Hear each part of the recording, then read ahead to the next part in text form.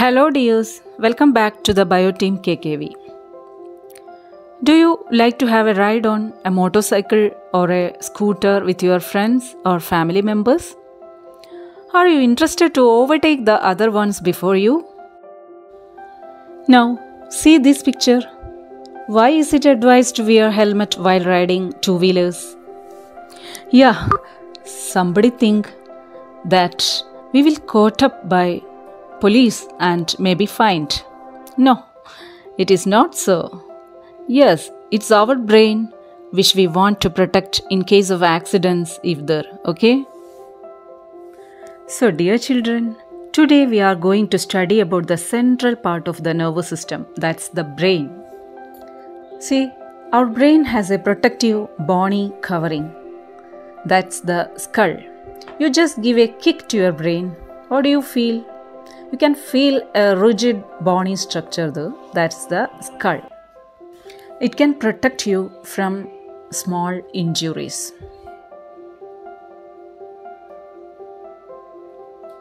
Secondly, the brain has a three-layered outer membrane called meninges.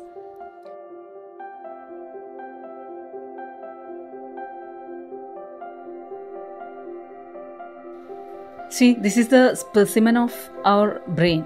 Brain into a specimen anide. On the outer part, you can see a plastic-like covering. That's meninges. And above the meninges, you can see small blood vessels and capillaries.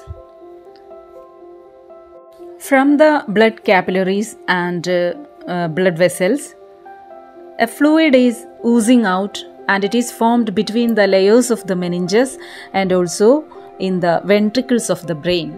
And that fluid is called cerebrospinal fluid. Cerebrospinal fluid എങ്ങനെ form ചെയ്യുന്നു എന്ന് മനസ്സിലായില്ലേ? നമ്മൾ നേരത്തെ ആ ബ്രെയിനിൻ്റെ മുകളിൽ നിങ്ങൾ കുറേ ബ്ലഡ് വെസൽസ് കണ്ടില്ലേ? അവിടെ നിന്ന് ഫോം ചെയ്യും. എന്നിട്ട് ആ ബ്ലഡിൽ നിന്ന് ഫോം ചെയ്ത് ബ്ലഡിലേക്ക് തന്നെ റീഅബ്സോർബ് ചെയ്യപ്പെടുന്ന ഒരു ഫ്ലൂയിഡാണ് സെറിബ്രോസ്പൈനൽ ഫ്ലൂയിഡ്. കണ്ടില്ലേ? So now let's see how does it protect the brain and what are the functions of CSF. Since it is formed from blood, you know, blood contains nutrients and oxygen. So cerebrospinal fluid provides nutrition to the tissues of the brain.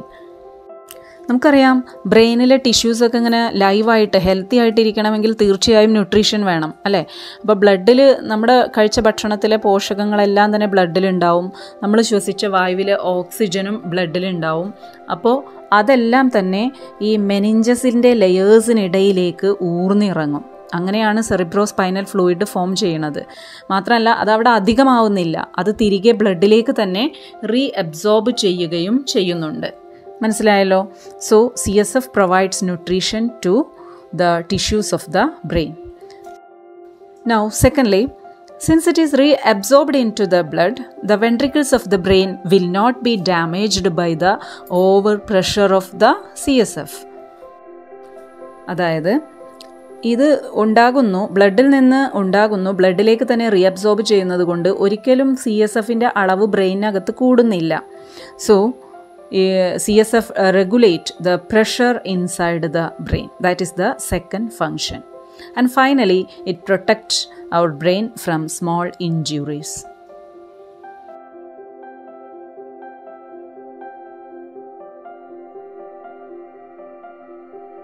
Now, you can answer the following indicators in page number 14. First one, protection of the brain. How is our brain protected? Second question, write a short note about the nourishment of the brain. How is our brain get nourishment or nourished? Now we are going to study about the structure of the brain. Brain consists of two hemispheres, right and left, and is connected in the middle. Now let's go the different parts of the brain. The largest part of the brain is called cerebrum.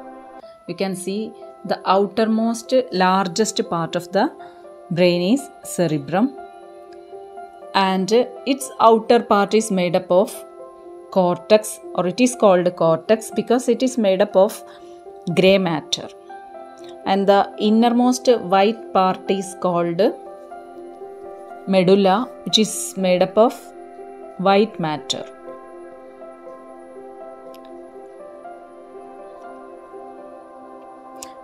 Now, what are the functions of cerebrum?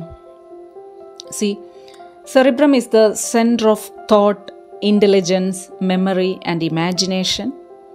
And also, cerebrum evokes sensations and it helps you to do voluntary movements. Okay. Now, the second largest part is known as cerebellum. This is the second largest part. You can see just behind the cerebrum as two flaps. രണ്ട് ഇതളുകളെ പോലെ കാണാം സെറിബ്രത്തിന് പുറകിലായിട്ട്. That is called cerebellum. It has also fissures and grooves. അതിലും നമുക്ക് fishers അഥവാ ഇങ്ങനെ ചാലുകളും വരകളും ഒക്കെ കാണാൻ പറ്റും. ഗ്രൂവ്സ് എന്ന് പറയുമ്പോൾ ഇങ്ങനെ വരകൾ ഒക്കെ ആയിട്ട് കാണാൻ പറ്റും. അതതിൻ്റെ സ്ട്രക്ചറലി ഉള്ള ഒരു പ്രത്യേകതയാണ്. Now, its function. It coordinates our muscular activities and so it maintains the equilibrium of the body. നമ്മുടെ മസിൽസിനെ ഒക്കെ കൺട്രോൾ ചെയ്ത്, കാലിലെയും കൈകളിലെയും ഒക്കെ മസിൽസിനെ കൺട്രോൾ ചെയ്ത് നമ്മുടെ ശരീരത്തിൻ്റെ ഇക്വിലിബ്രിയം അഥവാ ബാലൻസ് ക്രമീകരിക്കുക. നമ്മൾ നടക്കുമ്പോഴും ഓടുമ്പോഴും പെട്ടെന്ന് എണീക്കുമ്പോഴും ചാടുമ്പോഴും ഒന്നും വീഴാതെ ആ ശരീരത്തിൻ്റെ തുലന നില എന്ന് പറയും, ബാലൻസ്, ബോഡി ബാലൻസ് ക്രമീകരിക്കാൻ സഹായിക്കുന്ന ഭാഗമാണ് cerebellum. Okay. Now the third largest part is medulla oblongata. You can see as white color, which is a rod shaped structure, and it is seen below the cerebrum and located near the cerebellum. സെറിബ്രത്തിന് താഴെയായി സെറിബെല്ലത്തിൻ്റെ അടുത്തായി ഒരു ദണ്ട് കണ്ടില്ലേ, ആം rest പോലെ.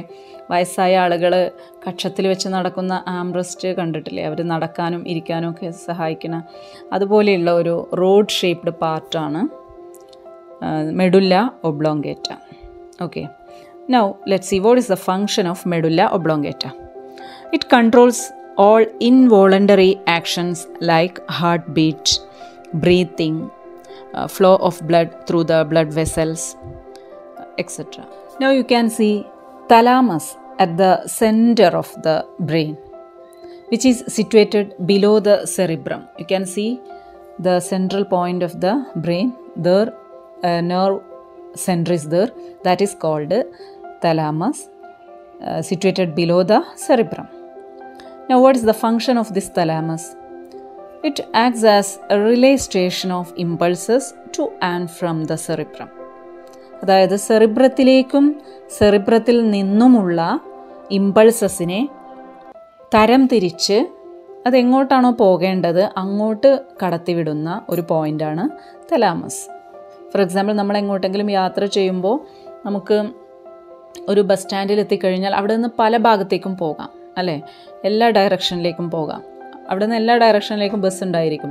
അതുപോലെ തലാമസിൽ ചെന്നാൽ അത് ഇമ്പൾസസിന് എങ്ങോട്ട് പോവാം, സെറിബ്രത്തിലോട്ട് പോകാം, സെറിബെല്ലത്തിലോട്ട് പോവാം, ഹൈപ്പോതലാമസിലേക്ക് പോകാം, മെഡുല്ല ഒബ്ലോങ്കേറ്റയിലേക്ക് വരാം, അങ്ങനെ. ഓക്കെ. അങ്ങനെ അതൊരു റിലേ സ്റ്റേഷനായിട്ടാണ് പ്രവർത്തിക്കുന്നത്. Next, it analyzes the impulses from various parts of the body and sends the important ones to the cerebrum. വളരെ പ്രധാനപ്പെട്ട ഒരു ഫംഗ്ഷനാണത്. അത് ഈ വരുന്ന ഇമ്പൾസസിനെ ഒന്ന് അനലൈസ് ചെയ്യും. ഒരു പി എ, സെറിബ്രത്തിൻ്റെ ഒരു പി എ ആയിട്ടാണ് അത് വർക്ക് ചെയ്യുന്നത്. അപ്പോൾ എന്ത് ചെയ്യുന്നു, വരുന്ന ഇമ്പൾസസിനെ ഒന്ന് അനലൈസ് ചെയ്ത് ആവശ്യമുള്ള ഇമ്പോർട്ടൻ്റ് ആയതിനെ മാത്രം സെറിബ്രത്തിലേക്ക് കടത്തിവിടും.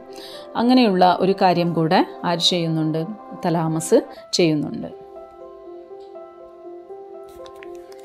ഞാൻ തലാമസിൻ്റെ ഒരു കാര്യം, ചെറിയൊരു എക്സാമ്പിൾ പറയാം. അപ്പോൾ നമുക്ക് നല്ല തലവേദനയുള്ള സമയത്ത് വേദന സംഹാരികൾ കഴിക്കുമല്ലോ, ആസ്പിരിൻ പോലത്തെ ഗുളികകൾ, പാരസെറ്റമോൾ, ഇങ്ങനെ എന്തെങ്കിലുമൊക്കെ കഴിച്ചാൽ കുറച്ച് സമയം കഴിഞ്ഞാൽ തലവേദന മാറുന്നു അല്ലേ.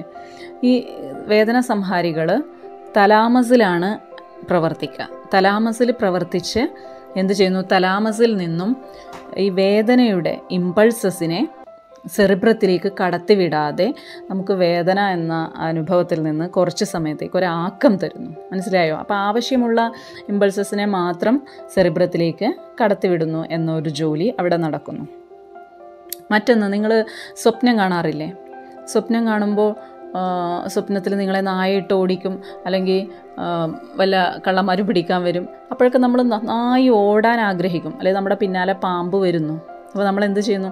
നമുക്ക് കിടക്കയിൽ നിന്ന് എണീറ്റ് ഓടണമെന്നുണ്ടായിരിക്കും അല്ലേ? നമ്മുടെ കൈകാലുകളിലേക്ക് ഇങ്ങനെ രക്തം ഇരച്ചു കയറി നമുക്ക് ഓടാൻ ഭയങ്കര ഒരു വിമ്മിട്ടം അനുഭവപ്പെടും, പക്ഷേ ഓടാൻ കഴിയില്ല അല്ലേ? അപ്പോൾ അവിടെ എന്താ സംഭവിക്കുന്നത്? ഇമ്പൾസസ് ഉണ്ട്. ഇമ്പൾസസ് നമ്മുടെ കാലിൽ നിന്നും കയ്യിൽ നിന്നും മസിൽസിൽ നിന്നെല്ലാം ഇമ്പൾസസ് എവിടേക്ക് വരുന്നുണ്ട്? തലാമസിലെത്തി സെറിബ്രത്തിലേക്ക് പോകാനുള്ള അനുവാദം ചോദിക്കുന്നുണ്ട്. പക്ഷേ തലാമസ് എന്ത് ചെയ്യുന്നു? ആ ഇമ്പൾസസിനെ അവിടെ തടഞ്ഞു നിർത്തുകയാണ്. കാരണം ഉള്ള സമയം മുഴുവനും അത്രയും സമയം സെറിബ്രം ഒരുപാട് ജോലി ചെയ്ത് വിശ്രമിക്കുന്ന ഒരു സമയമായിരിക്കും. അപ്പോൾ അങ്ങോട്ട് ഇമ്പൾസസിനെ കടത്തിവിടാതെ സെറിബ്രത്തിന് ഒരു വിശ്രമം കൊടുക്കുകയാണ് അപ്പോൾ അവിടെ തലാമസ് ചെയ്യുന്നത്. എന്നിട്ട് ഇമ്പൾസസിനെ അവിടെ തടഞ്ഞു നിർത്തുകയാണ് ചെയ്യുന്നത്. എന്നിട്ട് വല്ല ഇമ്പൾസും എന്ത് ചെയ്യുന്നു? തലാമസിൽ നിന്നും എങ്ങാനും തലാമസിൻ്റെ കണ്ണ് വെട്ടിച്ച് സെറിബ്രത്തിലെത്തിയാൽ പെട്ടെന്ന് നമ്മൾ ഉറക്കത്തു നിന്ന് ഉണരുന്നു, നമ്മൾ ചാടി എണീക്കുന്നു. പക്ഷേ ബെഡിൽ നിന്ന് താഴോട്ടായിരിക്കുന്നു മാത്രം അല്ലേ? സ്വപ്നം കണ്ട് ബെഡിൽ നിന്നൊക്കെ താഴെ മറിഞ്ഞു വീഴുന്നവരൊക്കെ ഇല്ലേ? അപ്പോൾ ഇങ്ങനെ ഉള്ള ഒരു ഫങ്ഷൻ കൂടി തലാമസിനകത്ത് നടക്കുന്നുണ്ട്. അനാവശ്യമായ ഇമ്പൾസസിനെ എങ്ങോട്ട് കടത്തിവിടുന്നില്ല? സെറിബ്രത്തിലേക്ക് കടത്തിവിടുന്നില്ല. Now the fifth part of the brain, we are going to study about hypothalamus. We can see a small nerve point which is just below as thalamus. It is called hypothalamus. It is situated below as thalamus, so it is known as hypothalamus. Okay, what is the role of hypothalamus? It plays a very important role in the maintenance of homeostasis. What is meant by homeostasis? നമ്മുടെ ശരീരത്തിനകത്തുള്ള ഒരു balance ഉണ്ട്. അതെന്തിൻ്റെ balance? Water level, അതുപോലെ ന്യൂട്രിയൻസിൻ്റെ level, ഇങ്ങനെ ശരീരത്തിനകത്ത് ഉള്ള ആ ഒരു balance നിലനിർത്താൻ തുല്യമായിട്ടുള്ളൊരു balance നമ്മുടെ സെൽസിലുണ്ടാവണം. എല്ലാം ആവശ്യമായ തോതിലേ ഉണ്ടാവാൻ പാടുള്ളൂ. കൂടാനും പാടില്ല, കുറയാനും പാടില്ല. വെള്ളമായാലും ന്യൂട്രിയൻസ് ആയാലും വൈറ്റമിൻസ് ആയാലും മിനറൽസ് ആയാലും എന്ത് കാര്യങ്ങളായാലും ആ ഒരു നല്ല അളവിനെ, ആ ഒരു നല്ല ബാലൻസിനെയാണ് ഹോമിയോസ്റ്റാസിസ് എന്ന് പറയേണ്ടത്. അപ്പോൾ അത് കീപ്പ് ചെയ്യണത് ആരാണ്? ഈ ഹൈപ്പോതലാമസ് ആണ്. അപ്പോൾ നമ്മുടെ ശരീരത്തിൽ നല്ല വെള്ളം കുറയുമ്പോൾ നമുക്ക് ദാഹം തോന്നും. ഭക്ഷണം ന്യൂട്രിയൻസിൻ്റെ അളവ് തീരെ കുറയുമ്പോൾ നമുക്ക് നല്ല വിശപ്പ് തോന്നും അല്ലേ? അങ്ങനെ നമ്മുടെ ബോഡിയുടെ ഹോമിയോസ്റ്റാസിസ് മെയിൻറ്റെയിൻ ചെയ്യാൻ സഹായിക്കുന്ന പാർട്ടാണ് ഹൈപ്പോതലാമസ്. ഓക്കെ, അപ്പോൾ ഇനി വെള്ളം കുടിക്കാൻ ദാഹിക്കുമ്പോഴും വിശക്കുമ്പോഴൊക്കെ ഹൈപ്പോതലാമസിനെ ഓർമ്മിക്കുക. Now, dear children, you see this video about the structure of brain.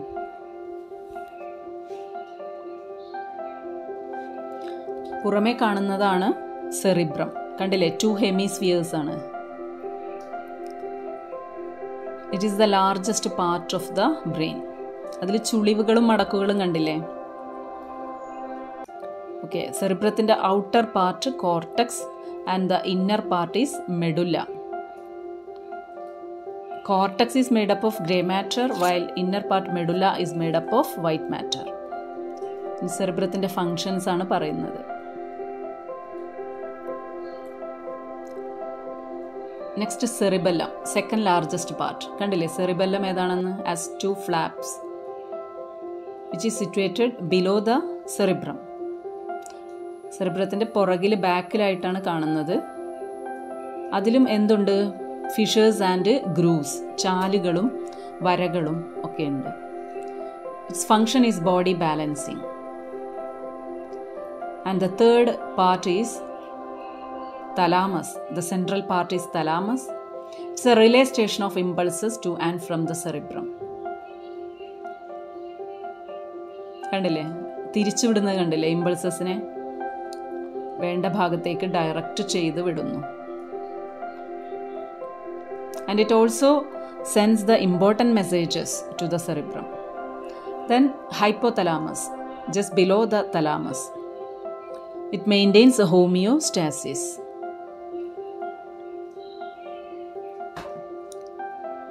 The last part is medulla oblongata, which is rod-shaped and located near the cerebellum. It controls involuntary actions like heartbeat, etc. Now you have studied about the structure of brain and its function too. So here is a homework for you. You redraw the diagrammatic representation of the brain and label the parts. So have a nice day. Thank you all. Till then, bye.